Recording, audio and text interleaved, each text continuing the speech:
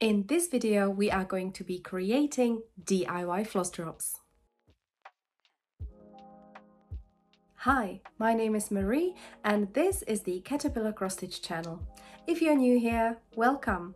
This channel is all about cross stitching and tutorials, so remember to hit like, subscribe and the notification bell to never miss a tutorial from us again. Remember to also follow us on our socials like Instagram and Facebook for even more stitchy inspiration. This video is going to be all about these fancy floss drops that you can make yourself at home. I am going to be showing 3 different versions, from the simplest to the most elaborate way of creating these.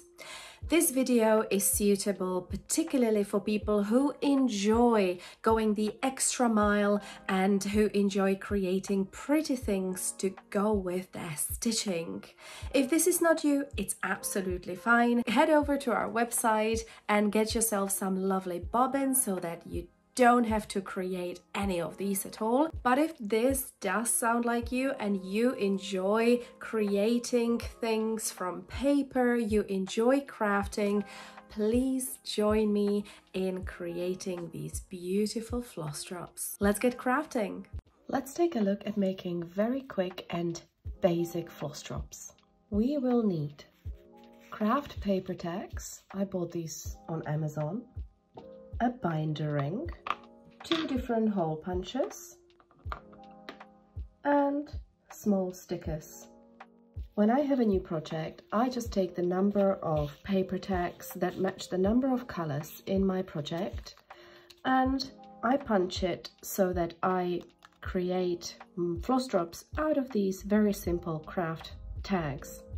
Then, to finish the floss drop off, it really doesn't matter, I just usually find the wrong side of the craft paper and I use one sticker. I put the sticker on the back and I use just a pen to write on it. So let's just say I would write a symbol, this sort of symbol, and I will write that it's a 310. This would obviously be on my list of flosses and symbols that I will get with my project. And that is really it. There's nothing more complicated to it than that. So I would just go and create these floss drops as fast as I can, really. These, like I said, they are very, very basic, so I wouldn't worry about them that much. I don't usually reuse these. They're not very pretty, they're just really functional and really easy to make. Like, I'm able to make these for the whole project maybe in 3 minutes or something. You can see that it goes really quickly. Once I'm done, I put them on my floss drop usually in numerical order.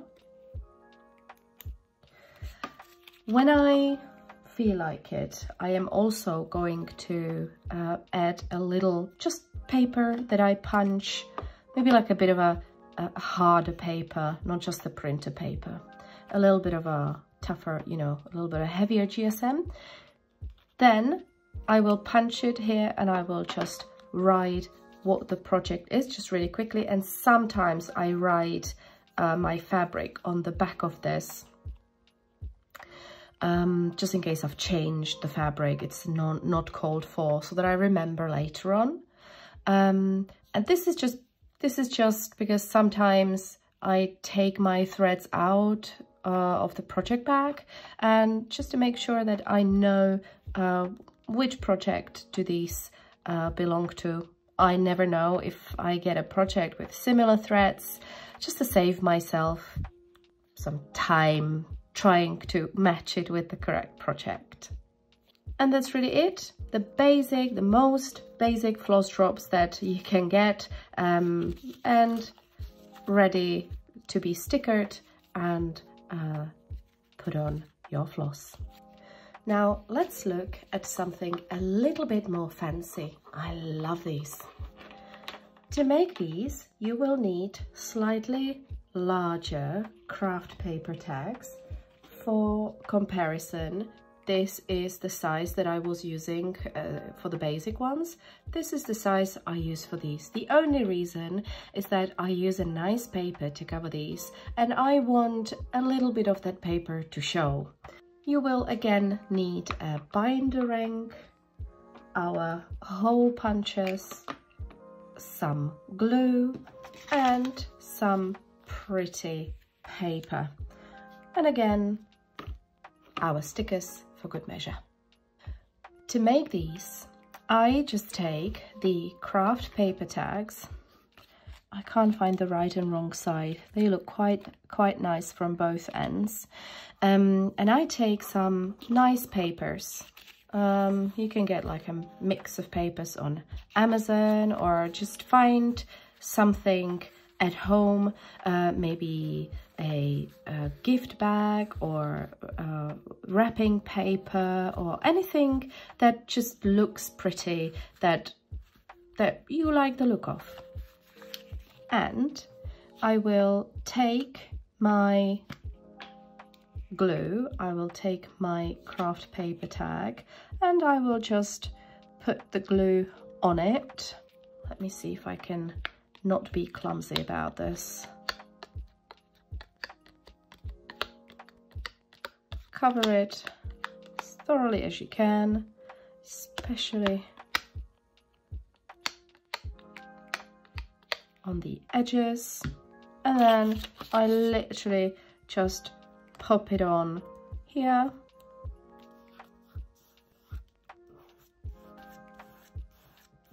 I only glue it one-sided.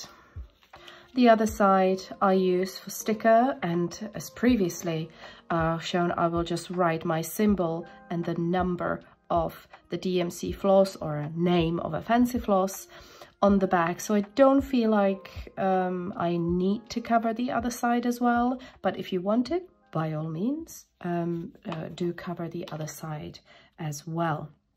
Once it's thoroughly glued through, I'm just going to take my, it's called Canary Japan. They are just small sort of paper precision scissors.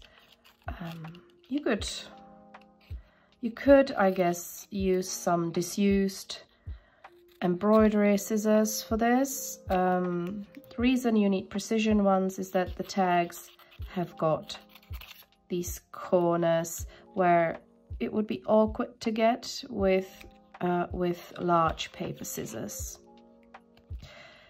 And what you can also use for this is an X-Acto knife. It's one of the crafting knives that you would just use to trace around this.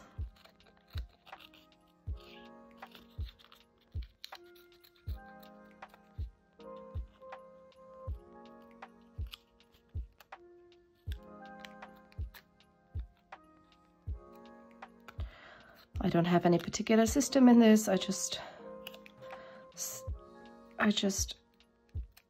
cut it the way seems most practical. Okay, clean off the edges, and that's it. I love the way this looks. It is so easy, but at the same time, I think it makes the floss drop like really fun. The next thing I would do, as previously, I would just punch a hole for the ring binder, and I would punch a hole on the bottom as well. So I am going to punch one a little bit on the side and one right next to it for that small leftover thread we have discussed. And that's really it. That's my nice fancy little easy to make floss drop done. I would just take the sticker again and put it on the back, put my symbol and a thread number in there, and I'm done. Isn't this very pretty? If you obviously enjoy this sort of thing, this could be made like really in a coordinated manner with the project you are creating. So perhaps you could find some nice Christmas paper for your Christmas stitching. You could find scary paper for Halloween. You could find these, you could, you know, use these flowery papers for anything that has got flowers on it. I just really like the way it sort of gives you the opportunity to coordinate with a project, especially if it's a large project and it's a project that may stay with you for a longer time, maybe a year or 2 years even, or even longer sometimes. The last type of floss drop that I am going to show you in terms of DIY is a floss drop that is not from an existing tag, but we are going to be punching through the whole floss drop. So let's look at how we can create something like that. We will need paper. This is not a printer paper, it's a heavier GSM, so it should be relatively firm. Something that you would use in your arts and crafts class. Then we need a puncher for the tag itself. We are again going to need our punchers as previously to create the holes. We are going to be using the same papers as we've just done with the craft paper tag, and we are going to take our glue that we have still open for the previous one. So let's take a look at this super easy process. So I'm just going to put my glue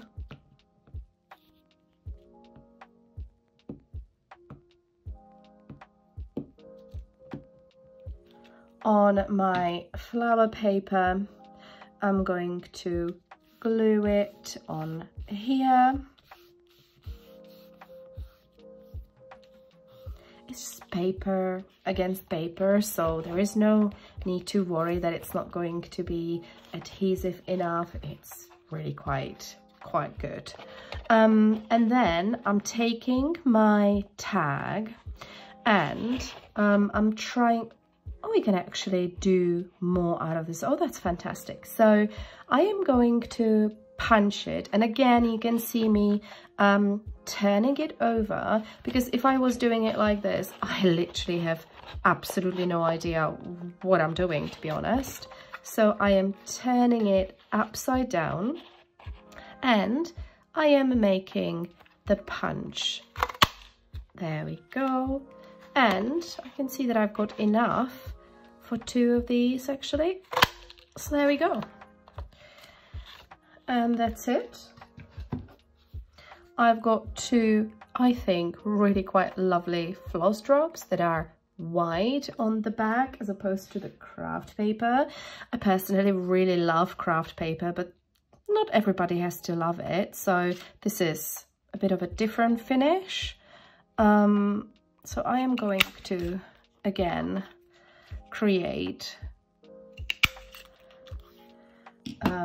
the floss drops with the sort of waist, or not waist, but started thread, I guess, hole.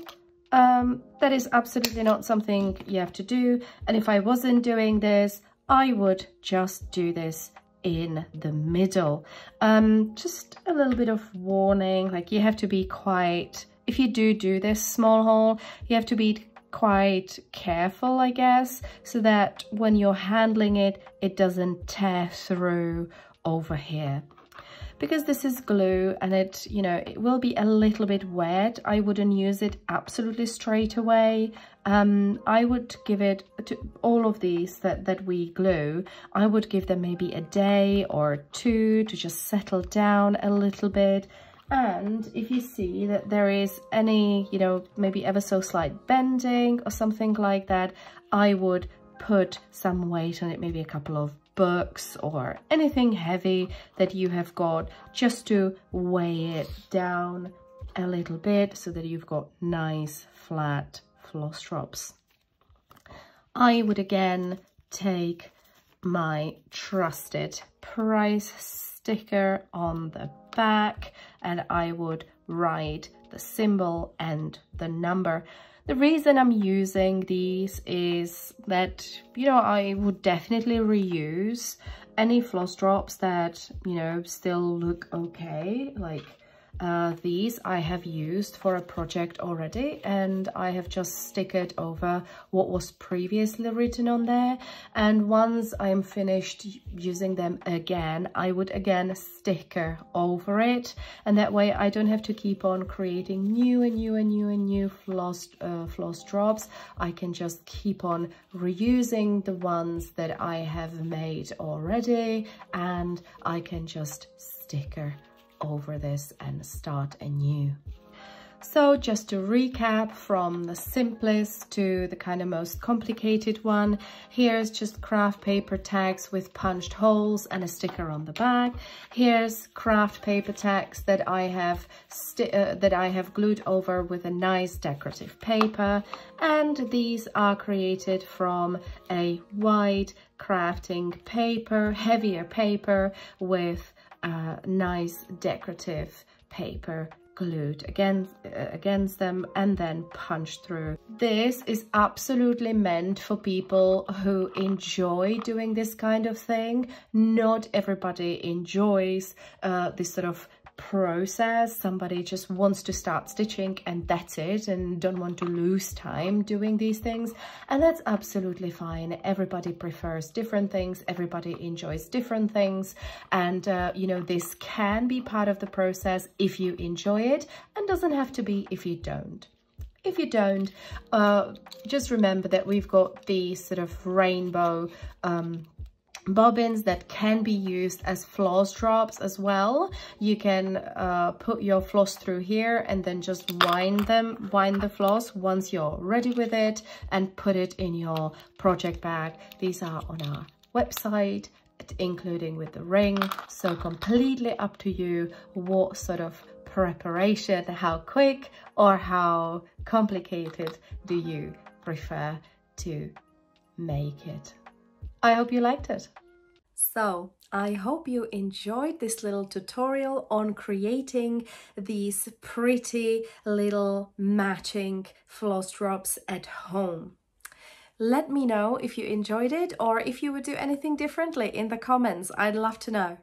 If you're interested in the rainbow bobbins or any of our wonderful projects to create your floss drops for, please head over to our website www.caterpillarcrossstitch.com. Remember to also sign up to our newsletter, aka VIP Stitch Club, in the description below. When you sign up, you get a 10% discount for your first order in our shop, and also a PDF with 8 free patterns directly into your inbox. Remember to also join our wonderful Facebook group with over 15,000 amazing stitchers sharing their tips and tricks and love of stitching. And that is it from us at Caterpillar Cross Stitch this week. Thank you so much for watching, and see you next week.